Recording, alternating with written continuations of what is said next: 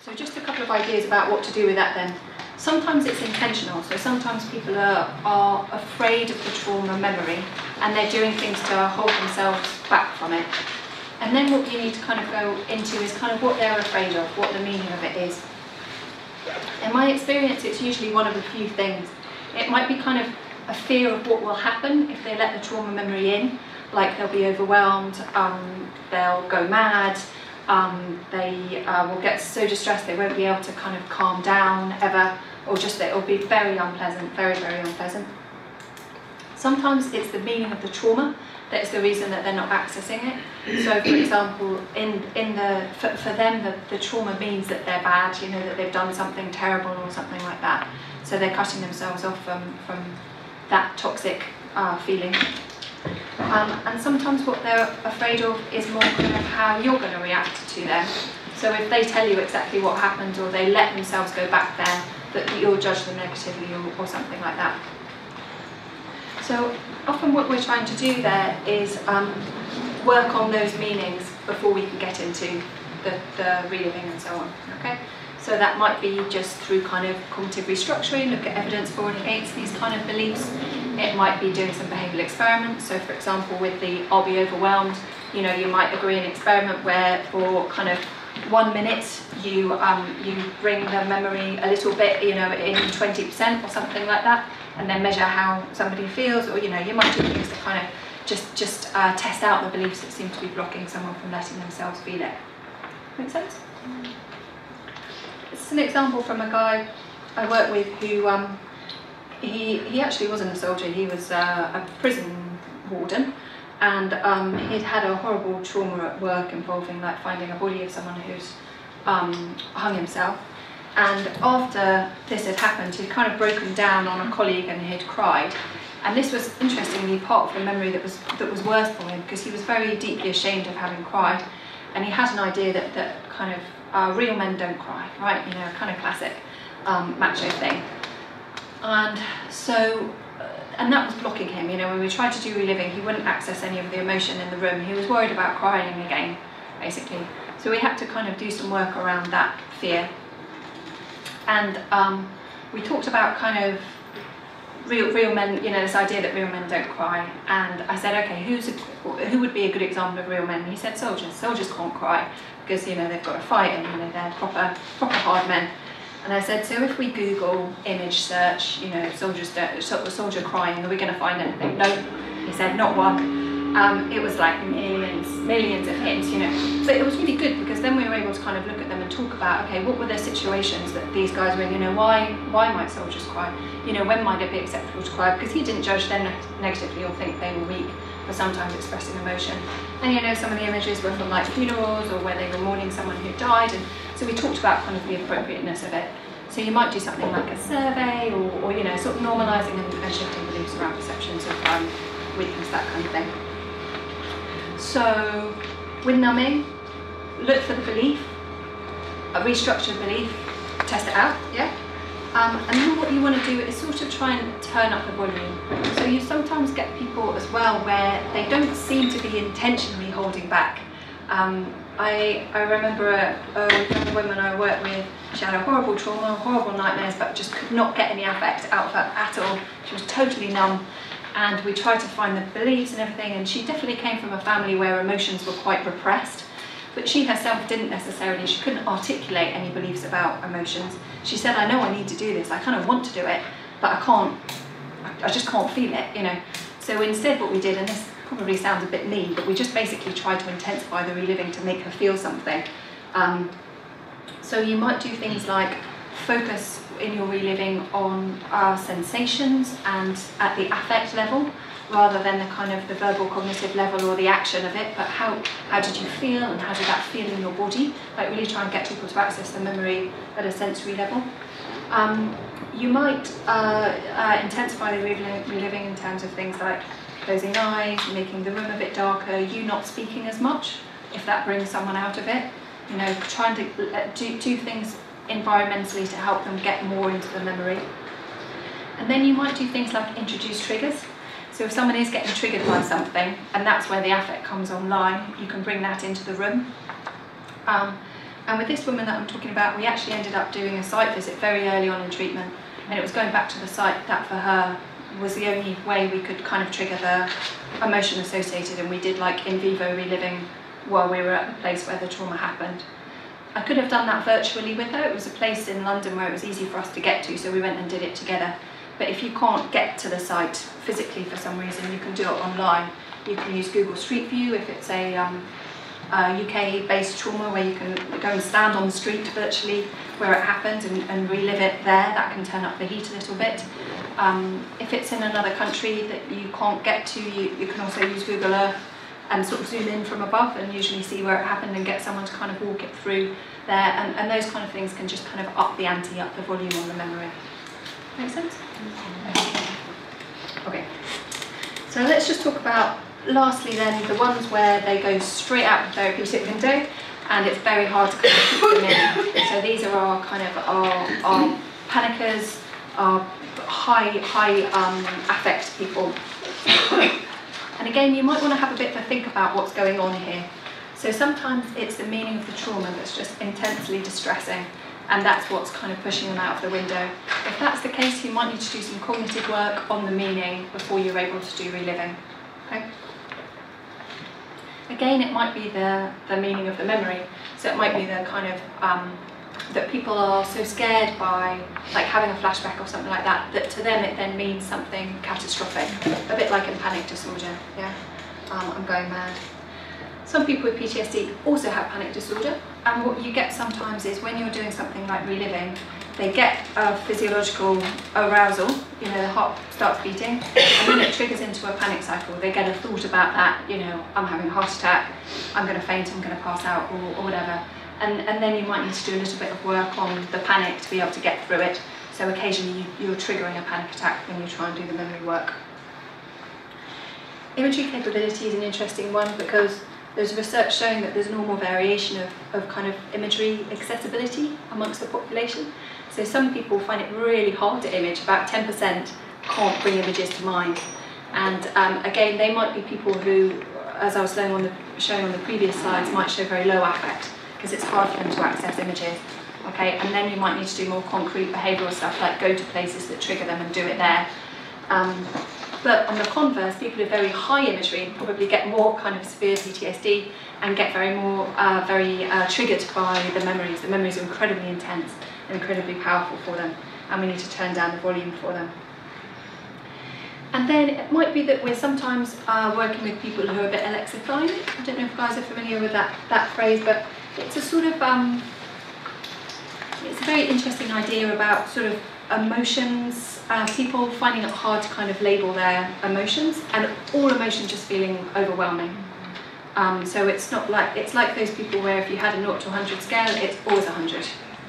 Or it might occasionally be 0, but it's nowhere in between, if you see what I mean. And sometimes then we actually have to do a bit of work kind of helping people recognise different emotions and rate them and notice that they do vary at different times and so on.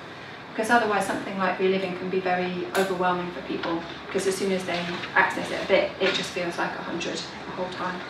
Make sense? So again, these are all things that you would work on if you had someone who was very, very high going out the window.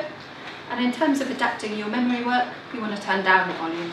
So a bit like with dissociation, you want to reduce the intensity of the reliving, eyes open, past tense.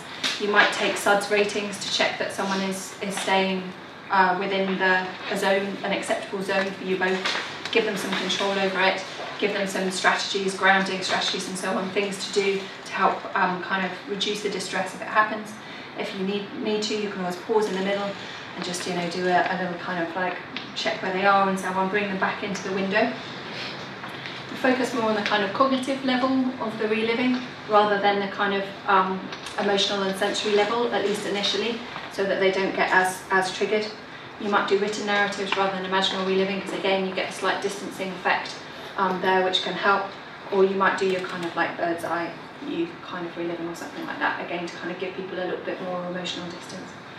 And I think what's really important with these people is to make it very collaborative and give people a lot of control, because I think very often people are frightened and it's very unpleasant for them and it's very unpleasant for you as well as a therapist, and you want to keep them coming back, you know. So if they're getting overwhelmed and overly distressed every time you try and do it, they're probably going to stop coming. So you're going to have to work together about kind of this.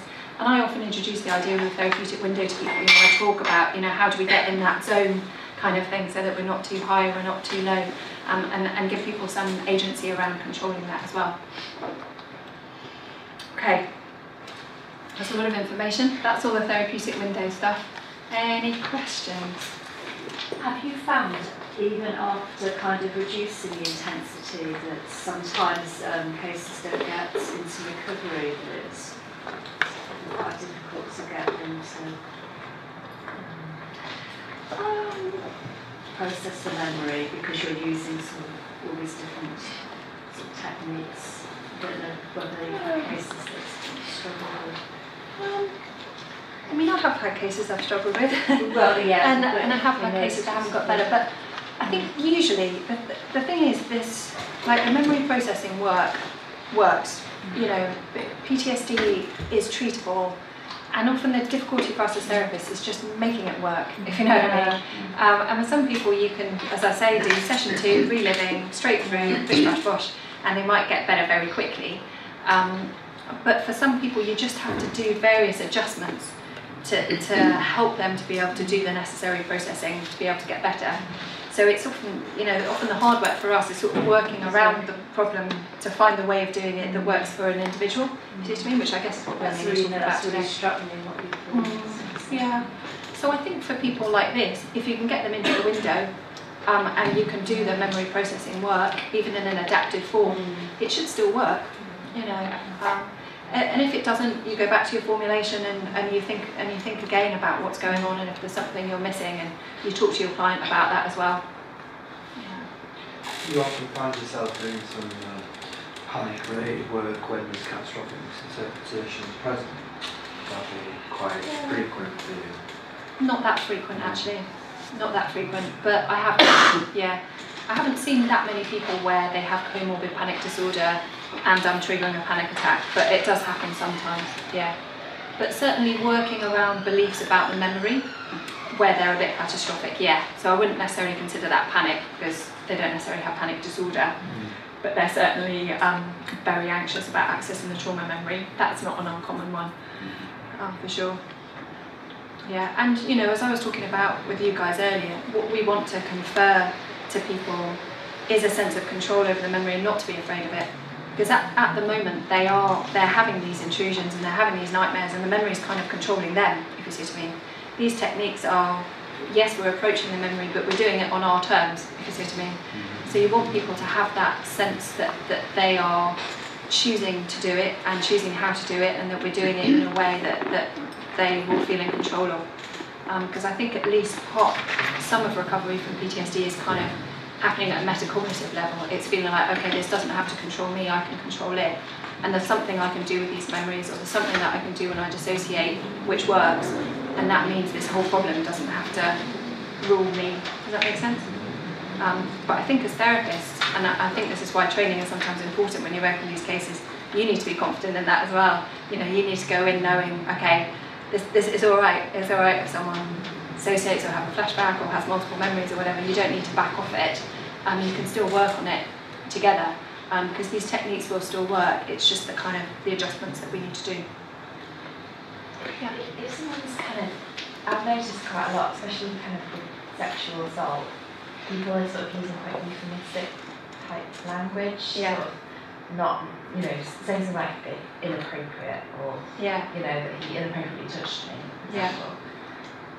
In the past, I've encouraged the person, because to me that seems like distancing from it. Yeah. So I've encouraged them to say what it actually was. It actually was, yeah. Would you say that is a useful thing? Yeah, in general, yeah. I mean, what you sometimes get when you relive, as you might have found, is, you know, like, you're doing okay and you've got a certain amount of detail, and then they kind of go, and then he raped me, and then this happened, you know, and you'll be like, oh, I think we missed an important bit there, you know. So I think we do need to help people to put words to what happened. But at the same time, I would often have a conversation with someone about what words they want to use and what words they want me to use. because you might trigger someone, and also it might take time before they're able to say things how they really are, and you don't want to kind of push really hard on that. If they're more comfortable with a certain way of putting it than something else, then another way, then that's okay. But you might want to sort of approach that gently and gradually, I would say. But what you also get are people like Amy, where they aren't labelling it for what it was because they feel that they can't because they were to blame in some way or something, and I would obviously address that as well. Okay, so let's move on to the next kind of sort of memory issue, which is around working with multiple trauma memory. Before I do, any kind of questions, things that people can do in the break that you want to check out? Or just plough forward? Plough forward. Okay. So, multiple trauma memories. So, I won't go into this in lots of detail, but as I mentioned this morning, there are some kind of conceptual reasons why you're more likely to develop PTSD if you've been exposed to multiple traumas, and that's a bit to do with how our brain processes threat. So the more threat-oriented our brain becomes, which it very often is if we've had a high threat exposure in childhood, but also if we have exposure in adulthood, the more likely you are to process subsequent threat situations in a certain way, as you can imagine, because we just move much faster towards sort of anticipating, perceiving threats and then storing them as kind of perceptual rather than conceptual memories, which leads more to your kind of C-reps or your S-reps, as Chris Bowen would call them, or kind of trauma memories being laid down. So that's why we're more likely to get PTSD if we have lots of multiple trauma exposure. And it leads to a couple of interesting issues for us as therapists. And the first one I want to talk about is kind of how you decide where to start. So if you get referred someone who's had multiple traumatic events, sometimes it's a bit of a kind of toss-up, how you do it, especially if you're working with a limited number of sessions. So I'll give you some ideas and see what you think. One of the things I often do is create a bit of a timeline, first up, of someone's sort of life, really. So this is one from a client. You won't be able to read it, but it sort of it just kind of tracks his life, the different things that have happened during his life. This was someone who was he was actually a child soldier, so he'd had a lot of traumatic exposure for a long time. And then we kind of circled the events that he had intrusions to. So that was one way of kind of mapping out the kind of key traumatic events. And I think sometimes that's quite useful if you've got someone who's got lots of traumatic events, because it also sort of starts the process of putting them in some kind of order, putting the traumas within their overall life narrative. And it also means you can see a little bit like where the beliefs might have started and things like that as well, if there's some kind of long-standing beliefs. Excuse me. Just choking on my own saliva. Okay. I don't know if anyone's come across narrative exposure therapy before, but the kind of timeline idea is a big part of this therapy. So this was developed for working with refugees predominantly, and it's quite good if you've got someone who doesn't have the same first language as you, and it's a bit trickier to do kind of lots of written work on the board as you might do with a timeline. And what you do in narrative exposure therapy is you lay a they use rope, but I wouldn't necessarily use rope if you're working with someone who's been tortured or tied up in their trauma. Use like a ribbon or something like that instead. And then rocks and flowers to represent kind of positive life events are the flowers, and rocks are the negative life events. The bigger the rock or the bigger the flower, the bigger the event, the more important the event. So the idea is that when you've got someone who's got a very long history of trauma, you kind of like lay this lifeline down, and you literally do it on the floor of your therapy room kind of thing, and then you take a picture of it so that you can relay it the next time. And then the idea is you kind of come back and work on the biggest rocks kind of thing, which are the biggest traumas. So that's quite a nice sort of non-verbal way of expressing the same idea, really, that you're sort of getting an idea of the whole life context. I mean, I would then sort of slightly differ from narrative exposure therapy in the way that I would deal with the rock. So I'd then sort of do the sort of cognitive therapy stuff that we've talked about already, reliving and updating and so on with that particular trauma memory. Another good way to start is to get your client to fill in an intrusions diary. So this is just where you kind of you get them to record when they've had an intrusive memory. It's good to kind of put in a situation triggers, because that just helps with learning to recognise triggers as well. But what the key intrusions were of, and then get a couple of ratings. Nowness and distress are the ones I would commonly use. I can put a blank one of this in the Dropbox, by the way, if you want one. And I just find it helpful if you've got lots of trauma memories to see which are the ones that are coming most frequently, which ones seem to be the most distressing, and again, it's a good kind of stimulus for then discussing with your client where you're going to start. This is a kind of easy homework task you could set someone in the first week. If you've got someone who hasn't got a lot of English, or they're not massively literate, I would, because that's quite wordy, that form, I would sometimes just create a kind of tick box form for them, where if I know what the main events are, I just get them to tick if they've had an intrusion or a nightmare relating to that event during the week, and you'll just start getting a look at kind of what seem to be the most frequently experienced ones. The other thing to bear in mind is that frequency isn't the only issue, you know, it's also distress. So sometimes people have an event that they experience more frequently, but it's not the most distressing one, and they actually want to work on a different one. So this obviously is part of the conversation that you would have. And then armed with your intrusions diary, or maybe your lifeline, timeline, lifelong timeline, I'd often then have a bit of a conversation with people about where they want to start. So if you've got a whole list of traumas, you might kind of rank them in terms of the most distressing to the least distressing, for example, and then decide where to start. Now, if I get my way, I would prefer to start with the worst one, because I think it's just more likely to have a kind of knock-on effect on the other ones. You know, it's most likely to lead to the biggest change, because that's the thing that's troubling the person the most. Plus, if you're working with limited time, you kind of want to try and go in at the heart of the problem if you possibly can. But not everyone is going to want to do that, or be okay with doing that. So for some people, you might agree to start with a sort of a less distressing memory. And then it might be that if that's gone well and they've gained a bit of more confidence in you and in the techniques and so on, that they'll let you kind of graduate to the worst trauma memory after that. You have the option to kind of work through it chronologically, which I think for some people works quite well, because you can sort of track then the belief build up, if you see what I mean, how beliefs developed alongside it. But the trouble with that is if you're working with limited sessions and actually the worst trauma happened later, and you've done some good work on the early ones but you just haven't got to the biggest one, you're sort of limiting your impact a little bit. And as I say, the kind of the domino effect is more likely to happen if you go in at the worst trauma memory in general. Sometimes if I'm worried that someone is going to drop out, or they're very ambivalent about treatment, I might try and pick what I think is going to be an easy win memory. So that might be one that would be quite easy to, I think it's probably going to be quite easy to work with, like it's a relatively short memory, there wasn't a sort of serious negative outcome at the end of it, like someone dying or a permanent injury or something like that, and the worst didn't happen, where it doesn't seem to be linked in with any kind of core beliefs, or very high levels of things like shame and humiliation, which are harder emotions to treat. So if there was like a relatively short fear-based memory and I thought, yeah, that one's probably going to have a big impact quite quickly, I might work with one of those if I want a kind of easy win to kind of get someone engaged with the process and so on. So you'd have this conversation with your client and sort of work out and agree where seems like a good place to start based on the different kind of variables.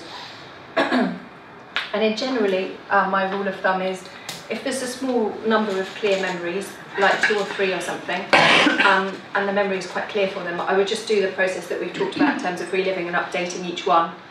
But if you've got a lot of memories which are quite unclear, so this is often the case if you've got someone with an early life trauma history, like repeated abuse or whatever, the memory, you know, they might get nightmares, but the content's a bit vague, you can't pin it to a specific event, and it's quite hard to relive each one. And then I might do something like rescripting, imagery rescripting, which we're going to talk about a bit this afternoon. Or I might sort of create an overall narrative of everything that happened, and then look for any sort of hotspots, bits of clear memory that pop out, and then do that kind of more focused work on those. Does that make sense?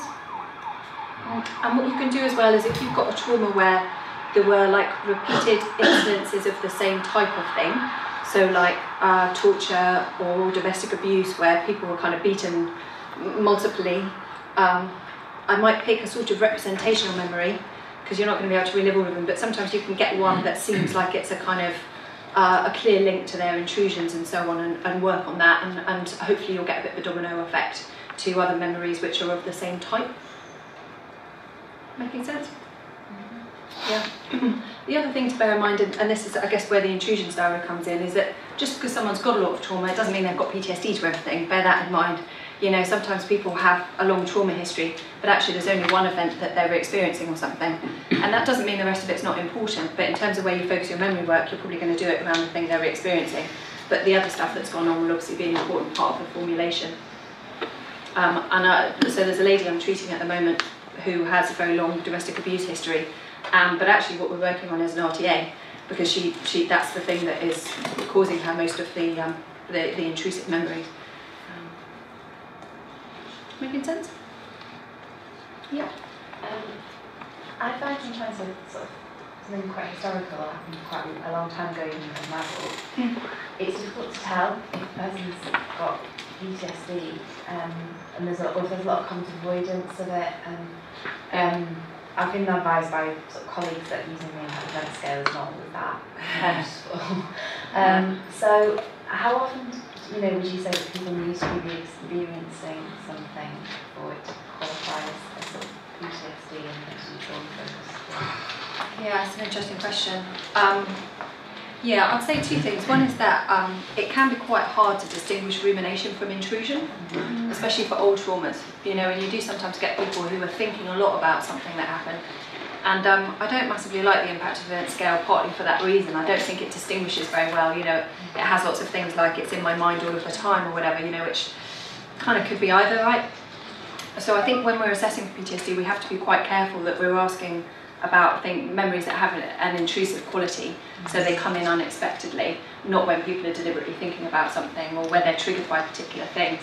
And I often discuss the difference with people, between rumination and intrusion, and try and see. And that's not to say, if someone has got trauma that they're ruminating about, it's not to say we wouldn't treat them, but we just might focus it in a different way. So you probably do less reliving, for example, and focus more on the process of rumination and how that might be unhelpful, and the meaning of the trauma and why they haven't been able to put it behind them, because they're probably ruminating on some aspect of it, like an unfairness or a consequence or something like that. I said there were two things. Oh yeah. So the other thing I guess is with the diagnosis of PTSD, it's actually quite a low bar.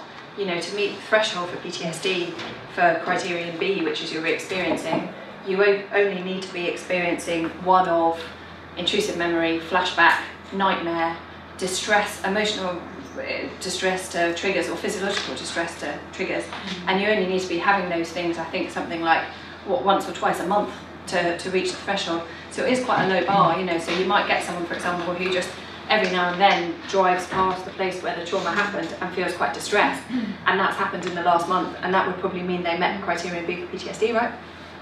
So you do get people who have PTSD but have relatively low levels of experiencing symptoms. But what I might do in that case is still do what I would consider to be a bit of a probe reliving, which sounds unpleasant, but just kind of do the reliving, get them to go back there in their minds and see what happens, because if there is still some unprocessed memory, hopefully you'll find it, you'll find the kind of affect and so on.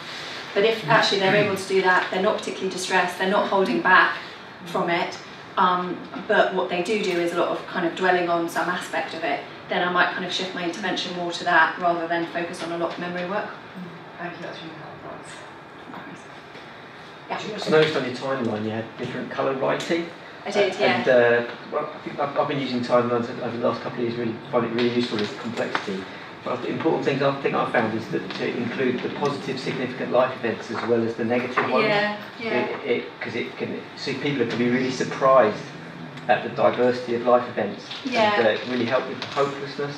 No, you're right, and actually, it contextualises the traumatic stuff. Yeah. I've mentioned. I think you're right. I think that's really important, and I think I'm definitely guilty of focusing on trauma because that's all I think about, kind of thing. But and I like with the narrative exposure that you put the flowers on as well. Yeah. Because often there are things in there as well that people are sort of overlooking, or they have a kind of generalised view that their life's been terrible from the word go or whatever. But actually there are often things in there that help kind of contextualise it. So yeah, I think you're right. I think it's nice. I think there are different. I haven't prepared lots of slides on timelines. There are different ways of doing them, and sometimes people do them in sort of categories of like life events, but also like where was I living and what were my significant relationships and education and work or something like that. So you're kind of like getting a full view of someone's life. I tend to do them more like just sort of the key phases of their life maybe.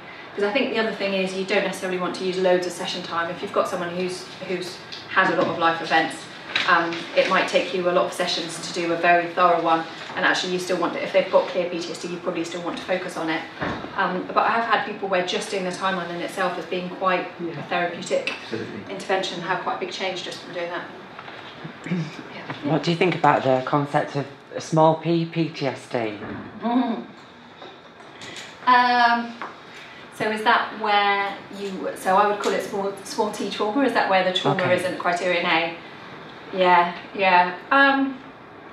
It's very interesting, I think, because in ICD-11 they've taken out the trauma having to be a certain threshold, right? So in DSM-5 it has to be threat to life or serious injury or sexual violation, directly experienced, witnessed or learned about as part of your job, okay? So it's got there's a threshold for it. ICD-11 they've taken it out, so it doesn't matter what the event was, as long as you're re-experiencing it and you're avoiding it and you've got hyperarousal symptoms. It really simplifies the diagnosis. And between DSM-4 and DSM-5 we got many more criteria, and between ICD-10 and ICD-11 they've really got it down to like 6 criteria or something. So it's kind of very interesting the way you think about that stuff. And part of the reason they took it out was because they thought the criterion A, as it were, the trauma level thing, was kind of irrelevant. You know, if someone was having the symptoms of PTSD, it didn't matter necessarily what they got them from. But I think what it does, one of the reasons it's been kept in DSM-5, I think, is partly around legal implications. Because there's a danger otherwise I fall over at work and I can say, oh, I've got PTSD. You know, like the reason the threshold was put in the first place was that we were sort of only talking about very significant trauma and not just kind of distressing life event trauma. I mean, I think I've occasionally seen people where the trauma wouldn't meet criterion A, but they seem like they've definitely got PTSD to me. But I'm always a bit wary. If it's a fairly mild sounding trauma, I'm always a bit wary, because it usually means either it's very rumination driven and it's meaning based rather than, because you have to be pretty scared at the time for the memory to get processed in the way that we're talking about, and therefore to need reprocessing. But also often suggesting there's a lot of other stuff going on probably in the formulation rather than the PTSD side of it, if a fairly minor life event has led to this big reaction. Does that make sense? It does, yes, thank you. Excuse me, have they kept the helplessness and the horror? No, they've taken it out. So that's a bit worrying, because you could potentially have a criminal saying that had actually committed an abuse, having a guilty conscience and then claiming PTSD of having committed the crime. People do get PTSD for committing crimes. Yeah. But I'm sort of thinking about one that's potentially where the work coerced into doing it. Yes. Yeah. Yeah. So. Either where they were made to do it or they. Yeah. I think it was. Yeah. Something else. I know, it's very interesting. I think it is up, it's still up for debate, the whole thing. I mean, they took out, so in DSM-4 you used to have to have experienced fear, helplessness or horror at the time of the trauma for it to meet criterion A. Taken that out now. And the reason they took it out was partly because of research with emergency services workers and like military people, for example, who often at the time that they're doing something don't feel fear, helplessness or horror, because they're in like a professional mode, they're just doing it, but later they develop PTSD to it. So that's why they took it out. But I mean, it is interesting. It does mean that people might sort of get PTSD sort of retrospectively, almost. At the time it didn't feel like a traumatic event, and then later it does for some reason. Like, for example, they begin to feel guilty about it, or something like that. Yeah. Okay. So let's carry on, if that's all right. So I keep talking about kind of domino effect with multiple trauma memories, and that's because sometimes when you work on a biggie, as it were, it's got a lot of crossover with other traumatic experiences.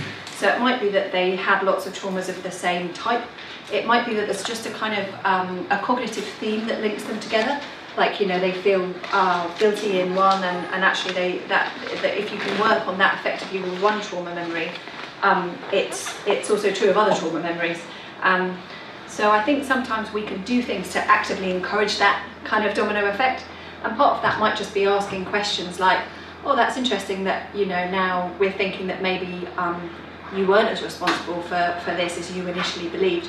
I wonder if that might be true of any of the other experiences that you've had, you know, just helping people kind of connect those kind of themes and meanings to other trauma memories, because it's going to save you time in therapy if you could do that rather than have to go through the same process again for all of them. And in my experience, sometimes people, it happens automatically pretty easily. Like you work on one of the biggies and the others seem to become just less distressing. Like the case I talked about earlier, Amy, I didn't know going in if we'd need to do some work on the childhood stuff. Turns out we didn't, it just seemed to update by itself. I think when we shifted the meaning of the adult one, it seemed to kind of help with the childhood one as well. But sometimes that doesn't happen. Sometimes you do some work on one and the others are still being re-experienced the same amount and you have to go over and do some work on those. Okay. The other thing is you can teach people skills to apply to their other memories. If you've got someone who's reasonably motivated, especially if they've had a success experience working on one trauma memory, you can often send them away to do quite a lot of the work as homework on another trauma memory. You know, once you've been through the process of like writing the trauma narrative, identifying hotspots, updating and so on, they can do a lot of that themselves, you know, as long as they've kind of got the hang of it and there's not any concerns about associational risk or anything like that. So you can empower people to work on it themselves, which is great for them and it also saves you time.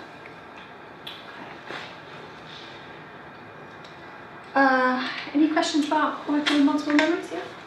Just wanted to ask you, come across the converse a lot, the domino effect, but working on one had triggered another to be more high arousal or... Yeah, a little bit. I think I have had people say, you know, especially if they've got a long history of trauma but they've been avoiding it for a long time, that when you kind of open Pandora's box a bit and start going back to the past, then more memories come out from other things. But I would usually try and reframe that as a good thing. They might not feel like it, but you know, if they've got the basic kind of formulation that kind of avoiding stuff doesn't mean it goes away, then I would get them to sort of say, you know, to maybe start timelining other things that they've remembered, you know, at home or something like that, and then we can pick out which ones to work on. It doesn't necessarily mean they'll be getting intrusions to all of those things, you know, but sometimes it does kind of reactivate other memories from that period or other similar types of memories. And when that happens, would you stick with, at the moment with the one that you're working on? So like with the case that you gave, you stuck with the adult trauma, I did. Even though in some of her diary there were reliving to the childhood. Yeah. I think because that one was all, for her anyway, that one was always the dominant one, the adult one, like the most frequently and the most distressed one. There might be cases where you start working on one and another one comes up which seems to be more important, and you have to sort of move away and work on that. I've had some cases also where people haven't told me about some memories, and then later, as we've gained a bit more trust or whatever, they've told me about some other ones, and actually I think those ones are really where the heart of this stress lies. So you don't necessarily want to abandon ship or jump around too much, but it might be that you're not working on the primary target, but then you sort of, but you know, always you're discussing that with your client and kind of thinking about your formulation and so on. Okay. So I'm going to talk a little bit about gaps in the trauma memory. This comes from a case I was working with where it was a kind of medical trauma where she was having a procedure done where she was basically having a central line removed, which is something that goes into your heart, and the removal is done when you're conscious, but you're sort of looking away from it. And but it's numb, the area is numbed, but you can feel some sensations. And basically the procedure went a bit wrong, and there was lots of, not wanting to be too graphic when people are just eating their lunches, but there was a lot of sort of tugging, cutting, blood. It wasn't pleasant, basically. And she could feel things moving inside her body, and she had a belief like, you know, they'd made a big hole in me, they're doing permanent damage. And the nurse, I think, was slightly panicking and sort of, you know, not helping to reassure her. But she couldn't see what was happening. So there was a kind of a gap in the trauma memory, but just at the kind of, at the sort of visual level. Actually, this isn't quite what the right slide for this, but anyway. But what you often get is people where there are kind of holes in the trauma memory, and that might be where one of their senses was impeded, like in that case. It might be where, yeah, they were unconscious for a little bit, in and out of consciousness, or where they were, yeah, intoxicated, drug rapes, these kind of things, not uncommon. And what can sometimes happen is, like, that bit of the music is missing, but people kind of fill the gap. You know, so she had all this constructed imagery of, like, gore and this hole in her chest, and she was having nightmares about this kind of stuff. You know, so I think we often do that. We have a capacity to kind of fill in the gaps with the memory, and those constructed memories can be just as distressing as real memories, if not more so, because they're often our worst nightmares. So just quickly, I'm going to talk about what I would do when there are kind of gaps in the memory. First of all, I would use a timeline. So this is a slightly different use of the timeline, not the whole life, but just the phase of the trauma that you're working on. Okay, so the individual trauma, but sort of like screen by screen almost, what happened. And I would often do this if the trauma memory is jumbled in some way, it's not clear exactly what happened. I'd actually kind of draw it out, so you know, I'm in the operating theatre and the nurse is putting the screen on, the next she tells me to do this, you know, and I feel this in my body or whatever, and then map the gaps basically. So that, I think that can be helpful, because you sometimes don't know how long a gap is initially. Your client might not know how long the gap is, but sometimes through the timeline you can kind of at least see where they are, and you can often like get a bit of a sense of how long they are as well. Formulate the gap, I mean sort of try and work out why there is a gap. So for a lot of people it's a very obvious reason, you know, like they got knocked out or something like that. But for some people it's not entirely clear why there's a gap, and it might be they were dissociated or something like that. Sometimes with dissociation the memory will come back if you relive it, so it might be you can fill the gap a little bit that way. Usually if they were knocked out or something like that, obviously the gaps, you know, the memory's not going to come back. Sometimes people are concerned about gaps. They might be worried about them, for example, that something worse happened in the gap than they then probably actually did, but they don't remember it, that kind of thing. So I might sometimes address what their concerns are about having a gap and talk to them about that. Sometimes a bit of memory will come back if you do some reliving, and especially if you go back to the site. Site visits are pretty powerful memory triggers. So again, you can do it in real life or you can do it virtually, but see if you can recover the information for the gap. Although bear in mind if you do that they might remember something that's unpleasant. So to discuss with your client first if they're okay with remembering what might have happened during the gap. If you can't recover any more memory, or it's a bit of the memory that's just not going to be recoverable, I would usually try and find a probable explanation for what happened in the gap. And then I would kind of write it on my timeline like in a different colour. So for example, you might be able to access medical records, there might be other witnesses, there might be other people there, police records or whatever, depending on the nature of what happened. And sometimes you can just kind of logic it out, you can just figure out where they must have been. So I'll give you an example of a guy I worked with who was assaulted in a nightclub, and it was a very nasty assault, and he was in and out of consciousness and he was being kind of dragged around the floor, and he had these kind of gaps of memory, like he remembers, you know, a bit of the floor here, and then he remembers being propped up against the bar stool here, and then he remembers being outside, and it kind of distressed him that he couldn't remember what was going on during all of those gaps. So we mapped out what we did remember, we got accounts from his friends, from what they remember seeing. We went back to the nightclub where it happened during the day, when it would have been difficult to do at night, and sort of like looked at the floor and tried to work out, you know, and actually it was quite helpful because we knew he was in and out of consciousness, but we could see, we were able to kind of like track his journey through the assault, as it were. And the gaps probably weren't as long as he had worried they were, and probably it didn't seem like anything much worse had happened during the gaps than what he remembered. You know, there were no witness accounts suggest that and things. And it's just much easier for your brain to kind of make sense of a whole memory, a whole narrative, you know, even if you don't remember every part of it. Does that make sense? Sorry, what would you do if literally you weren't able to address the gap in that way, and you wouldn't actually know if something worse had happened, and they just really just don't? You just don't know. Yeah, and there's not very much you can do about it.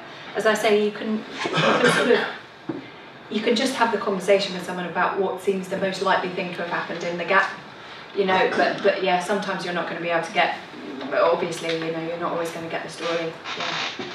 But I must say, 9 times out of 10, we've been able to kind of figure out at least a probable explanation, even if we haven't worked out the whole thing. But occasionally you do, and then, so that I remember there was a young lady I worked with who had like a drug-assisted rape, like a rehypnol one, and her memory is very poor quality, lots of gaps, and she knew certain things must have happened during those gaps because she had some kind of physical scarring, bruises and things like that. And we never knew, and the perpetrators obviously were never going to say what had happened. And then we had to work just more about her feelings and not knowing, and so coming to terms with not knowing. Thank you. All right. So with my, just to go back to my health example one, what we did was we found on YouTube, and this was, I picked a morning to do this when I was slightly hungover, which was a bad move, but we found some YouTube videos of the procedure that she'd had and watched them together. Yeah, it was unpleasant, I'm not going to lie, but it wasn't as bad as in her mind, if you see what I mean. And we were able to kind of figure out why they had been cutting and what the tugging sensation was, and kind of put words to those sensations. Because I think, you know, because she was missing those gaps in her, there were gaps in that kind of musical score sort of thing, having a visual image to complete them and having sort of explanations for what she was feeling just seemed to really help. And it was much less unpleasant than she thought. And some of those ideas, like there was this big gaping hole, we were then able to kind of update it with the imagery of like what she could see afterwards, which was actually a relatively small scar. And she had this image that when they pulled the thing out, it had loads of like tissue and gore and things on it, and we were able to update that with actually like there was no evidence, and when we found similar videos online, it wasn't coming out all covered with stuff, you know. So some of it was her imagination that had filled the gaps, and once we replaced it with a real memory, or you know, version of the memory, even though we didn't know exactly, it seemed to just kind of bring it down a bit, because it wasn't as bad as she had imagined it was. Okay. All right. So that's gaps. Any questions about gaps? Do you ever get, I suppose it's similar, not gaps but insertions. Thinking of somebody who had a car crash. Yeah. And she had a really clear image because her baby was on the back seat in the seat. She had a really clear image of an HGV in her wing mirror. Yeah. Coming towards her and about to crash into her. Right. Which never happened. Oh. And what was your understanding of why she developed that image? Because that was her fear at the time. Oh, interesting. She was going to crash into the back of me on the motor and kill her baby. Yeah, interesting. So she'd imagined it, and then she'd started having intrusions to something she'd imagined. Right. Yeah, that happens sometimes. And I remember, for example, working with a lady where her brother had committed suicide by jumping in front of a train, and she had seen some of the aftermath of that, but she hadn't actually seen it happen. But she'd imagined what it must have been like, and then she'd started having nightmares and things about the moment of the train hitting him and things, which was something she hadn't seen. You know, she'd sort of constructed it, and then developed PTSD to the construction, which was quite interesting. So yeah, I would probably, what would I do with that? I'd probably treat it like a normal memory. So like someone was asking me in the break about PTSD to hallucinations in intensive care, which is quite common. And you sometimes also get people where they've had psychotic episodes, where they've had a hallucination, which has been so frightening that they've developed PTSD to hallucination, and they might now know that it didn't happen, but it feels real, right? So I think if a memory feels real, it probably is stored in the brain the same way a real memory is. So I'd probably still work on it in the same way, you know, relive it, update it, but the update there might be that isn't what happened, you know, and try and update it with a memory of what did happen, which is them being safe and well and her baby being fine now and those kind of things. I once worked, well, this was a long, long time ago, and I wasn't a CBT therapist at the time. I was doing sort of low intensity work, and I met a woman who's worked in criminal law. Yeah. I can't remember exactly what her job was now, but she was in charge of hearing both sides of the story to make a decision as to whether it needed to go to like Crown Court or local. I can't remember exactly all the stuff now. Yeah. And the way she did that was she used to hear what was in a story and imagine it in her mind, and then do the other one, and then compare the two like videos in her head. And she came with PTSD because she gathered a huge amount of trauma ideas and visuals. So I didn't do the work with her. I Too complicated. But you could still work on that, I think, in the same way, I would say. But you might be able to do more imagery work, and the updates are very clear in terms of how I imagined it is not how it happened. These aren't real memories, I think would be one way to work on that. I supervised a case recently. It wasn't mine. It was one of my supervisees, but it was a lady who'd been on jury duty, and it was a child sex offender, and he, as part of it, a lot of people were giving evidence about what he'd done and the kind of stuff he'd been doing. And I think she was quite someone with high imagery capability, and she'd imagined it, imagined all of these accounts as real. And she had PTSD, to the things that she had imagined him doing, even though she didn't have any kind of, direct witnessing of it. But yeah, again, we treated it in the same way that we normally would.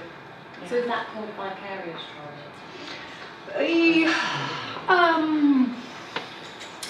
No, because in Criterion A, hearing about something where it has involved a serious threat to life or serious injury is still part of the Criterion A now. And interestingly, it's part of, if you come across repeated details of traumatic stuff as part of your job, that meets Criterion A now as well.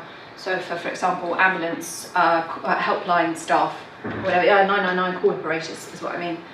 They're constantly hearing people in distress and potentially people dying and things like that, not seeing anything, not able to help them, but you still would, you can potentially develop PTSD from that kind of thing. I don't know if it's exactly vicarious trauma. I think vicarious trauma is normally like a further step back, if you know what I mean. Like that would be more like what we would get from hearing them tell us their experiences. But they actually heard it. Yeah, exactly. Yeah, so it was happening in real time. I guess. So, yeah. With your example that you showed about a person who had traumatised through things that they'd heard in the case of the court case, how did you approach that then? So we, what did we do? We timelined the court case because it happened over several days, and we put in the memories. So it was interesting because some of her intrusions were to actual things like the face of the perpetrator and how he looked, sort of thing, because she by then was projecting him as a very evil person, and she would get intrusive images of his face. So those were kind of highlighted as sort of hotspots. And then like people giving the accounts of what happened to them, and then the imagery surrounding those accounts were in there. So we kind of relived the experience of those moments, what she heard and what she imagined. And then we updated with kind of what we knew, what she knew now. And some of that, for example, was that he did do terrible things, he was found guilty, he's in prison now. Plus, the person who gave that evidence is now an adult, and they are strong enough to come and give evidence against him, so sort of updating. It's funny, isn't it, because it's like a memory within a memory, and an imagined memory at that for her. So yeah, it's a little bit more complicated. But you work on what someone's experience has been, I guess, is the easiest way to put it. Even if that's imagined, constructed. Okay. So I think we'll move on and talk about sort of flexing cognitive work. But before we do, I think maybe we all need a little shake. So do you want to all, just for a minute, stand up, move around a little bit? So those are some of the sort of common complexities around memory work, or why memory work might not be totally straightforward. And now I just want to talk about some of the complexities around the sort of cognitive work. I mean, as we've discussed, these two things interlace with each other. So it's sort of two sides of the same coin. But these are some of the things that I have got stuck with on cognitive work, and I expect you have as well. Kind of long-standing beliefs, or beliefs that have been reconfirmed with subsequent trauma, sort of thing. Updates not connecting, so where you've got kind of a new bit of the memory, and then when you try and bring it into the old memory, they also are like a new meaning, but when you bring it into the memory, they just can't quite feel it. Like it's hard to bring that in. Head-heart lag, people getting it intellectually, not really feeling it. Beliefs that fueled by earlier memories, self-attack, shame kind of stuff, and then also like realistic beliefs when something really bad did happen in the trauma, the feared outcome did come true. Yeah, this kind of get stuck on? Yeah? Good. Alright, so we'll come up with some ideas of how to work on some of these. As I say, I don't have all of the answers. These are the tricky things that people often get stuck on, but we can at least think about it together a bit. Okay, so I guess this is the sort of theoretical side of the multiple trauma memory idea in terms of beliefs. So the way I often think about it is this, you know, when we're working with an adult trauma or a single instant trauma, we've usually got people who've got fairly kind of good previous beliefs, you know, I'm an okay person, the world's safe, people are decent, and sometimes these might be a bit rigidly positive in the sense that if we have an overly rigid view of everything, so for example you sometimes get people who are like you know, firefighters or whatever, who've built a big part of their identity around helping other people, and that's a big part of how they feel about themselves. And then when something goes wrong in the trauma memory that challenges that, it kind of shatters, you know, it's a shattering of beliefs basically, and then it feels as if there's nothing they can do, that they're not worth anything kind of thing. So with a single instant trauma, usually you've got pre-existing decent beliefs, the trauma challenges that, and then what we're often trying to do in therapy is get people to this kind of point which has a bit more flexibility in it. So it's generally positive, but it's not necessarily 100%, because we know that bad things happen. We know that not everyone is wonderful.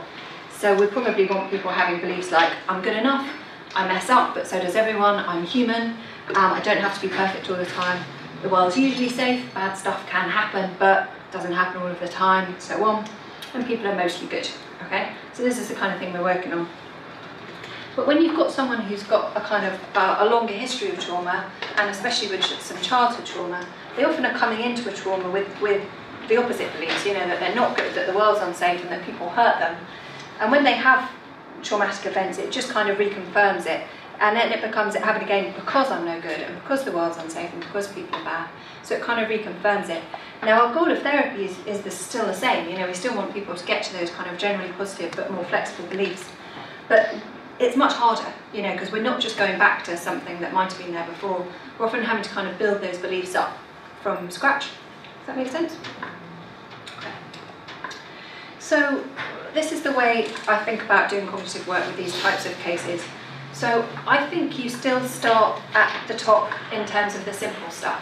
You know, I have worked with people who've got very long-standing, deeply held beliefs, and just around the kind of the classic stuff that we do in CBT, you know, the thought challenging, psychoed or whatever, it's led to massive shifts.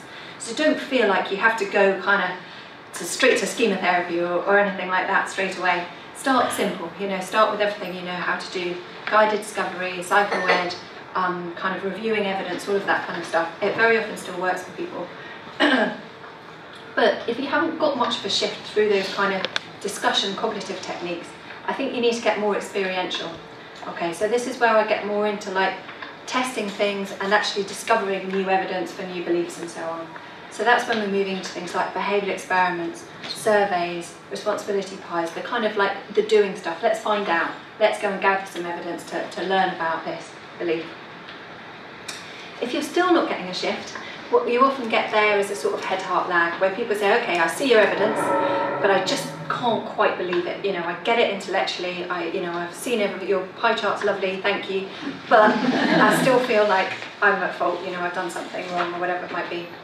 And I think that's when we need to sometimes shift to a slightly different modality, and often that's where I bring in imagery, okay? Because we want to do something to help people actually feel it, to actually be able to access the affect associated with those new meanings. And I think that's where imagery can play a big role, which I'm going to talk about in a minute. If you're still not getting anywhere, my concern then is that there's a belief that we don't really know about, okay? So that might be a core belief that you're coming up against that they haven't fully articulated, or that you haven't got quite down to the bottom of the downward arrowing kind of thing. Or sometimes it's something they haven't disclosed to you, like there might be another memory that's feeding this, or a feeder memory from the past that keeps that supported. I'll give you some examples of these in a minute to kind of illustrate it. But does that make sense? Mm-hmm. So shift through the gears, basically.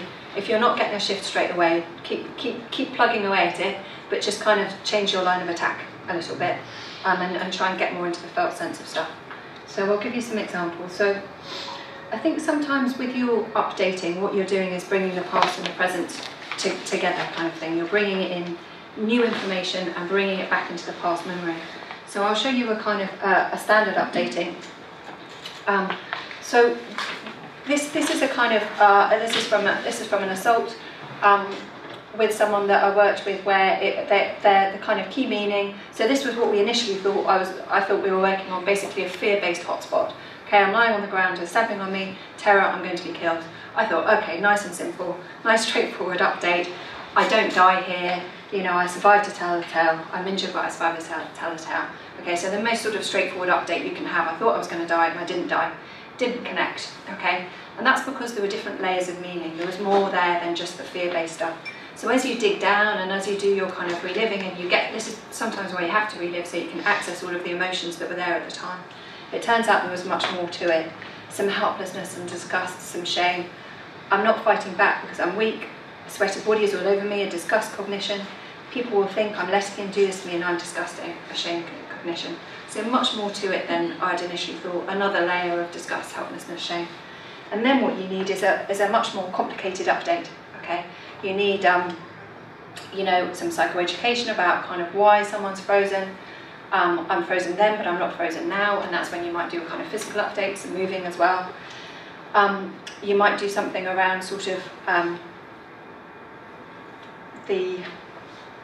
this comes from a paper which I can put in the share drive. It's just an imagery rescripting paper with skin renewal. So it's this idea for people that get a sense of contamination through usually physical or sexual, mainly sexual assault to be honest, which is a sense that they still feel something on them, a bit like mental contamination, you get an OCD. And they come up with this really nice model, which is that you kind of research together how often your skin cells renew. And our skin cells renew something like, I think, every 2 weeks when you're an adult, a bit more when you're a child. So you get a whole new level of skin, you know. So then what you do is you get people to work out how many times their skin cells have renewed since they were touched or assaulted in whatever way it was. And sometimes I then get people to kind of imagine it like a speeded up nature documentary kind of thing, like the skin kind of growing and replacing itself, and it's quite a nice way of feeling sort of clean. So we'd have gone away and done that exercise and then come back with, there's not an atom of him on me anymore. I don't want this, that's why he's had to force me, he's a disgusting one for what he's doing. Others agree when surveyed that he's a disgusting one, so we've done a survey as well to bring in new evidence. So sometimes your simple update needs more work, basically. You need to get into all of the different levels of it, and you might need to bring in the sort of experiential side of the evidence to help the new meaning to connect. That make sense? Okay. And I think you can ask a lot of your questions when you're doing your kind of updating within the memory to sort of stitch those layers together a little bit more. So, you know, this is the kind of stuff we ask when we're reliving. You know, what are you thinking, what's going through your mind, and so on. But then when you're bringing the updates, sometimes you can ask lots of different questions to kind of help stitch those together. So what do I think about this now? What do I know? What do I feel? Kind of get it through all of those levels of the musical score, so that the new updated meaning that they're thinking about at all of those levels as well. I know it in my head, but how do I feel it in my body? You know, what does it mean to know that? And you can ask these questions like, for example, and knowing that, how does that change how you think about yourself? And feeling that, how does it change the way you think? Whatever. Get people to really kind of stitch it together.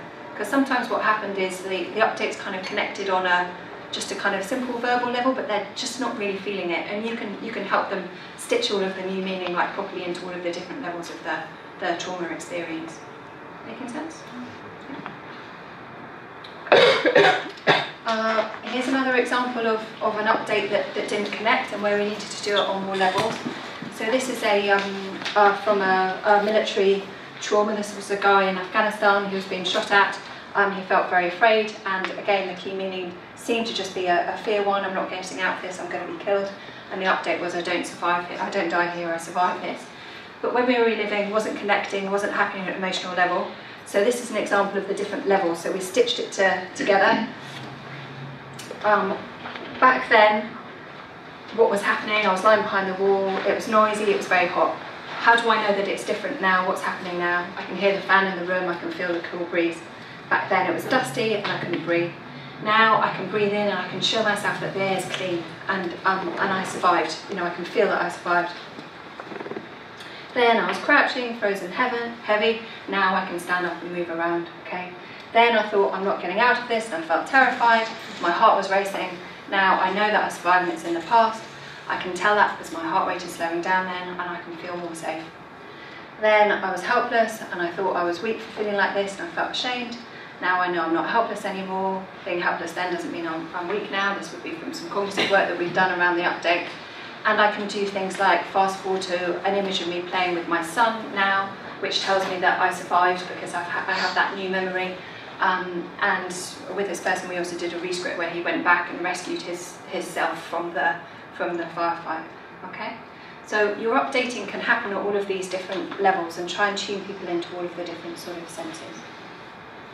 Yes. Can I just ask you about rescripting? Yes. So you changed the past. We're just about to get into rescripting. Okay. So I'll hold that on. Okay. Let's get into rescripting now. So with rescripting, what you're doing is you're sort of changing what happens in the memory to give people a new feeling, a new experience of it. Okay? So you're asking people, what would you need to happen in the image to no longer feel that way? And then you get people to imagine it and then ask them, how does it feel now? I'll explain more about the technique and then we'll kind of come back to how you use it. I guess to me, imagery is a very kind of flexible and useful tool. And I think when we're becoming metacompetent, imagery is a good kind of tool to have up our sleeves because you can use it in lots of different ways. So, you know, we've talked about kind of classic reliving and bird's eye reliving. You can relive things from different perspectives if you want to get a different angle on things. We've talked about updating. You know about using imagery as a coping strategy, grounding, self-place, to manipulate the memory to show people they have some control over it. And then with rescripting, what you're doing is actually changing something about the memory, changing what happens in it. So it might be that you change the ending. It might be that you change something that happens in it. So like bringing in the adult self to rescue the younger self, for example. I'll explain that in a minute. Sometimes you rescript nightmares, so if someone's got a recurrent nightmare that they haven't been able to shake, even when you've done work on the trauma memory, you might just take the nightmare on its own and rescript, change what happens in the nightmare. Those of you who've done compassion work, you might bring in a perfect nurturer, someone to help with your feelings of shame. I'll show examples of all of these. Sometimes we rescript revenge, we let people take revenge in the image if it's something that they weren't able to do in real life, for example, and they want to.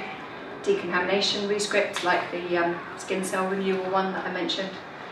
I'll talk a little bit later if we've got time about traumatic bereavement, so there might be things that you do to change the memory in terms of how someone died, to talk to the dead person in imagery. That can be quite powerful, to imagine them in afterlife if people have those kind of beliefs.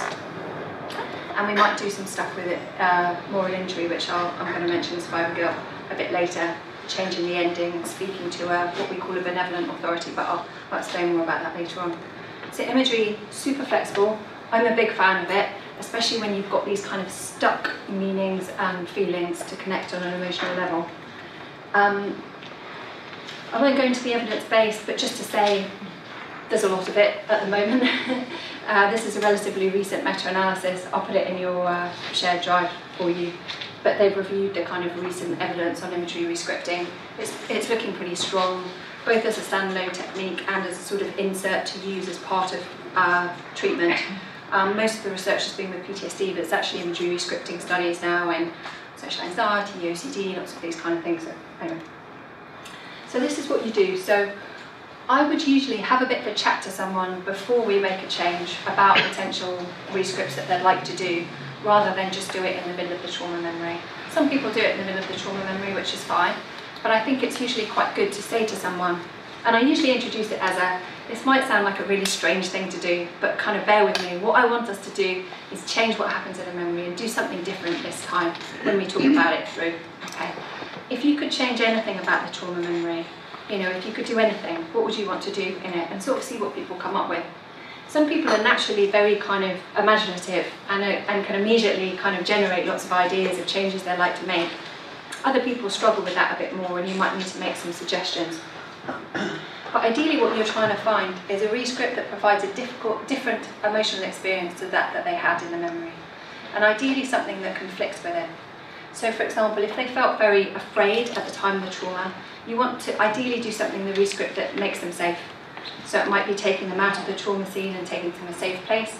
It might be like locking up the perpetrator and throwing away the key, or having someone come in to protect them and take care of them. If it's a high disgust memory, you might want to be doing something to help them feel clean, give them control if they feel powerlessness, and feel accepted and accept themselves if they feel high shame. I'll give you some examples in a minute. And then what you do is you relive as you normally would, up to kind of around about the hotspot, maybe just before if you've got someone who's really struggling to access the hotspot, because you don't want them to get too emotionally distressed and absorb with the memory, so it might be a bit before that you change it. And then you ask them, what do you need, or what would you like to do, how would you like to change the memory? And even if you've had a conversation about it beforehand where they say, I want to do this, and then when you're in there they want to do something else, that's fine, just let them go with it. They might decide they want to do something different in there. And then you try and get a detailed description of the rescript, get them to talk through what's happening in the new version, and keep going. And then for homework we would usually do something to help people kind of consolidate it, like draw it, write it down, speak it out loud, listen to a recording, those kind of things. So actually, I don't know if that slide is in here. It is, it's earlier on. I changed the order on the train on the way up, sorry. Yeah, they're in there. So I'll just give you a couple of examples, and these protocols I'll put in your shared drive if you want to read them. The classic childhood abuse ones, which I think are really effective, came up with by someone called Smucker, and later our new aunts wrote about this. And what you do in them is you bring the adult self into the child abuse memory, and you don't have to relive up into the hotspot. You can bring in the adult self at the point at which the memory is starting to become a little bit fearful. So you relive it from the child's perspective initially, bring in the adult self, and then you switch to the perspective of the adult self. And you ask the adult coming into the memory, what do you see, what's going on here, and what do you want to do? And usually what they will want to do is comfort or rescue the child, get them away from danger. Sometimes they want to confront the perpetrator or do something there. And then you switch back to the child perspective, and you get the child, and then you sort of re-experience what that's like for the child to be rescued and cared for and made safe. Okay, and then you ask the child in the kind of rescript, is there anything else you want? Is there anything else you need? And if they want something else, then the adult self can do something else. Yeah, and you sort of do that thing of switching between the adult self and the child self. It's very powerful. Has anyone tried this before? Yeah. I tried that recently with a client who got a lot of childhood memories. She found it really helpful, and one of the things that she also found was that she was able to kind of apply this idea of the self in kind of the sort of adult self in other situations in her life that kind of came up. So brilliant. Sort of just using that imagery work, she could. So it was those kind of slightly challenging situations that she sort of came into. Oh, good, yeah. So now I found it really. That's interesting, isn't it? Yeah. I mean, schema therapy, that would be thought of as like you're developing the healthy adult mode there, you know, and then it's easier for people to use that mode at the time. Yeah. And one of the sort of later kind of variations on it with the aunts protocol, which I'll put in your Dropbox, was that sometimes the therapist comes in as well. So I would usually try and get the person to rescue their child self, do it themselves if they can. But some people get a bit frozen up when they go in, either because they're still quite frightened of the perpetrator, or because like they might be blaming the child still, you know, because it's them, it's their younger self, you know, and sometimes they can't do what they need to do to comfort or rescue the child, and then you kind of come in as the therapist. And in the aunts protocol, you get in between the child and the adult, and the perpetrator, and you speak to the perpetrator and you say, you're clear and firm, and say you need to stop this, it's not fair, this child hasn't done anything to deserve it, you know, what you're doing is not okay, it's not acceptable. And then you kind of say to the person, can you see me saying that? Can you hear me saying that? And they'll usually say yes. Say, is there anything else you want me to do? Is there anything else? So that you're sort of taking direction from them. And sometimes their adult self will later be able to do it, but they just might need some support initially from you as a therapist to help them do it. You're kind of like modelling it, but within the memory. Make sense? The first time I did it, I felt a bit weird, I must say, but it's quite effective. Because really, if you think about it, what you're doing is just supporting your person with that new view of what happened, you know. You're just helping them bring that meaning in. But you're just doing it through medium of imagery. Do you just stick? Sorry, which was the second? No, you first. Oh, okay. Do you just stick to those 4? Because I followed the ARMS protocol, just those kind of 4 questions. And sometimes one of the things I found was that I was a bit self-conscious that I was just repeating myself, and I didn't know whether I could kind of deviate away from that script. I'll freestyle a bit. Yeah. I mean, I think you can be very creative within this type of rescripting. So there are protocols, but I don't think you have to follow them to the letter. But they're a good place to start, especially if you're not very confident. You know, the reason the protocols is because they've done research trials, so they've written it out step by step. But you don't have to follow it exactly. And also, if there's something your client wants you to do that's not in the protocol, then you can do it. Yeah. It's smashing my head slightly. I have never done it like this. So when you've done that, what do you need? Do you carry on reliving the memory as it happened? You stop there? You stop there, yeah. So you don't go back to the original memory. So with updating, you're right, you might bring an update and then you might return to the memory, as it were. But with rescripting, you move away from the original memory and you then kind of relive the new version, as it were, which is your rescripted version. So this could be for them to access a sense of being cared for, or to access a sense of being strong. Yeah. Or an adult man with that knowledge now. Yeah. So these are the kind of classic child abuse protocols which you can read about. But I think you can also do all sorts of interesting and creative things with imagery rescripting. Has anyone any Harry Potter fans? Yeah. Boggarts? Yeah. Yes. You transform them into something to make them ridiculous so they're less frightening. And in some of our rescripts, we make the thing or the feared object silly, so that you can kind of overcome it. There was a guy I worked with where he'd been tortured, and his main intrusion was these guards coming into his cell just before they tortured him. He had lots of intrusions of their faces and things because they looked very serious and scary. And we transformed them into like clowns. They came in doing like a juggling routine with like skateboards and like brightly coloured clothes and things like that. And it just made them ridiculous and silly. It took away the fear, and then he could laugh at them. And it just sort of, and it doesn't change what happened, but it gave him just a sort of a sense of control, and it felt good for him to be able to laugh at them and not be able to fear them. And then I made him draw them for homework with their like silly outfits on and things like that. You can do like power and mastery ones. So this was from a lady who her abusive husband, she shrank him down to be this little tiny thing, and then she let her cat like toy with him and chase him around the living room. That was quite fun. I've got a client who's got a guardian angel. That's a compassionate image. She brings in the guardian angel to the images to kind of give her support and comfort and tell her that she hasn't done anything wrong and that she's a good person. This is from the skin renewal one. So as well as imagining the skin renewal process, you can also imagine like taking off the skin. So people sometimes imagine like it's a wetsuit and they take it off. Or like they've been painted, you know that glue when you were a kid that you painted your hands with and then you could peel it off, and that felt quite good. Sometimes get people to do that. It's sort of imagery around kind of cleanliness, that one. I've got a client who transforms into like a samurai warrior, and she really goes to town on people, like she's pretty aggressive in her image, fine. I don't mind people really being violent in their images as long as they aren't violent in real life. It's only imagination. Bringing in the adult self and so on. Okay. So it's a varied and potentially creative process, and it's really good fun. So just before we have our coffee break, let's have a go. So I want you to think that you're working with a client with a physical assault history, and you're working on a hotspot where she's been held in a room. She wants to get out, she can't get out, he's blocking the door. Cognitions are, I can't get out, he's going to kill me, fear and helplessness. So I'm going to give you a bit longer with this one, sort of like maybe 10 to 15 minutes.